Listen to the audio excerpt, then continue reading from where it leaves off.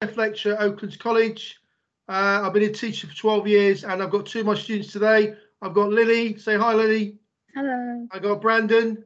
Hello. Hi. So hi, Lily. So tell me about yourself. What are you doing at Oaklands? I'm studying Hospitality and Catering, Level 1 VRQ. Excellent. Brandan? Yeah, I'm also studying VRQ Level 1 in Hospitality and Catering. Okay, so tell me about your time at Oaklands, what led you to study here, and about what you enjoy most at Oaklands. Lily? I've enjoyed being at Oaklands. I wanted to study here because I'm passionate about cooking and I wanted to learn new skills that I hadn't learned already at school. And what I enjoy the most is cooking a new dish every week. Okay, excellent. Brandan? So I've been at Oaklands nearly a year now, and in that time I found that the tutors are very friendly and approachable when you need help. So that's really helped with progress. Yeah. So I feel like that's really helped me develop skills. Excellent. And I think the best part is just finding people with the same passion as you. Excellent. Yeah, good point. And you all talked about dishes. So what's your favourite dish you've cooked this year, would you say? The poached pear and shortbread biscuit thing. Oh, you stole it. What about you, Brandan? I was going to say the poached pear and shortbread biscuit, but I think I'm going to have to go with coq au vin. Was quite good to cook. That was quite fun. Why was that? Why was it fun? Just you learn new things, new techniques when you do certain things. So it's fun learning how to dissect the chicken and then different techniques used. Brilliant, excellent. Did you have any experience of catering before you came to college? I did before. Yeah, I used to work at a place called Willow's Farm. Okay. In the food and beverages department, and I worked as a waitress, and so I have experience in the hospitality, basically. Brilliant. Brandan, anything from you?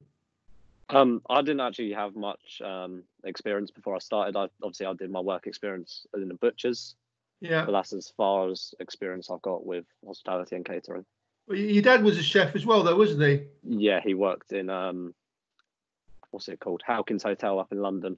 Yeah, so you obviously knew about his work and what he did, and he'd be sort of telling you stories, I expect. So you got a little bit of background information from that alone. Yeah, brilliant. Okay. So what would you say has been a major highlight of your student life? What would you share to potential students? So if you had a potential student come in, what would you say to them about what you do? Well, being in the kitchen is so much fun. As I said, we learn new skills every week, and we can use that in our future, for our jobs as chefs. And the teachers are very welcoming at first, and they're always there if we need any help. So brilliant. Thank you. Yeah, Brandan, what do you think about that? So I'd say one of my major highlights was definitely going to the Shard, and then getting the experience that. Yeah. It was a good trip, wasn't it? Yeah, you get to see different aspects of the catering and hospitality. Yeah, brilliant. Obviously, being a chef is quite a pressurised job. Some of you've worked in it. I know both of you have part-time jobs. So. Is this a factor in the course, working under pressure? You got any examples? Yeah. So for exams, we have a time limit to cook. So we have that kind of thing, but we also practice before. So we have practiced the dish before, so we can easily just get through it. Yeah. And hopefully do it. Brilliant. Now, Brandan, what do you think? What do you think about that? Yeah, I feel like it's the pressure is something you sort of just get used to. It sort of develops over time as you get more experience in the kitchen, as you become more aware where things are, and your knife skills improve. Yeah, good. Yeah, because you've done about 6-7 tests now practically. Yeah. So it's getting, what's coming, don't you now? So it's getting a little bit easier, but the tests are getting a bit harder as such. Yeah. So How do you work within the team? Do you think you're good team players? I'd say I am, yeah. Yeah. Yeah, as a class, like our whole class, we work as a team. We do work together, and like we listen to each other, and we have good communication skills. So we always listen to the teachers as well, so we don't like hurt ourselves or something like that.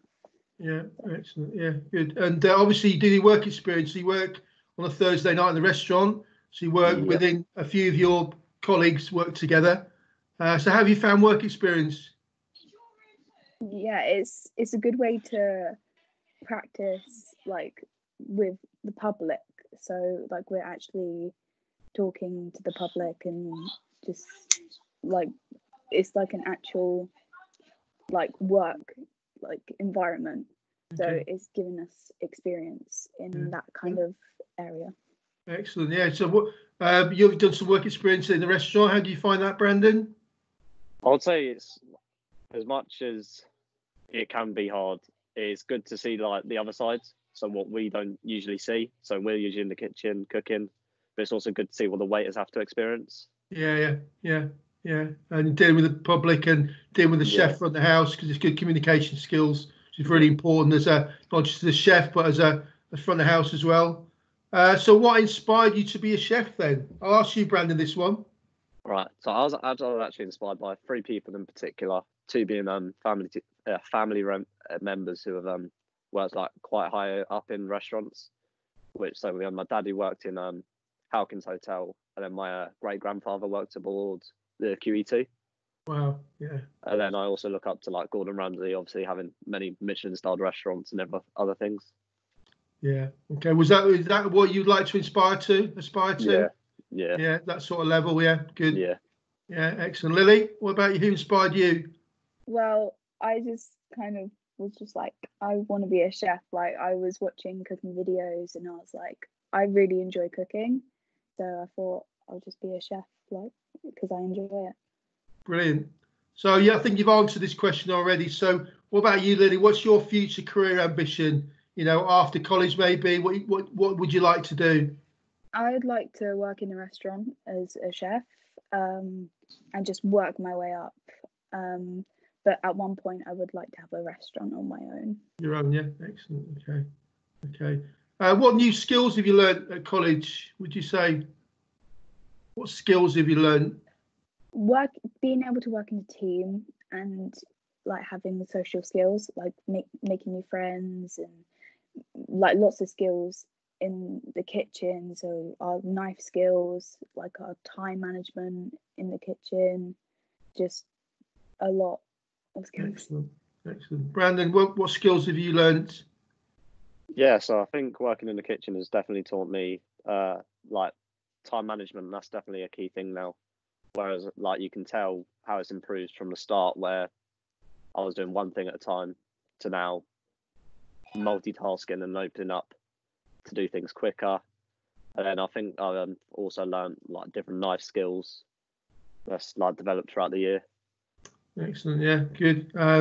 So what advice would you give to a new Oakland student? I think we might have done this already. We'll do it again. What advice would you give to a new student if you had a chance? I think that this course is really good if you want to become a chef, because you learn skills and it will help with your future, just if you want to be a chef. So Brandan? Yeah, the one thing I'd like to touch on is, if you want help, don't be afraid to ask for it.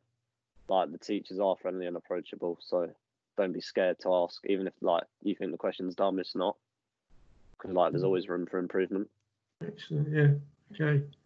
All right. So if you give me just one word about Oaklands and about being a chef, give me one word.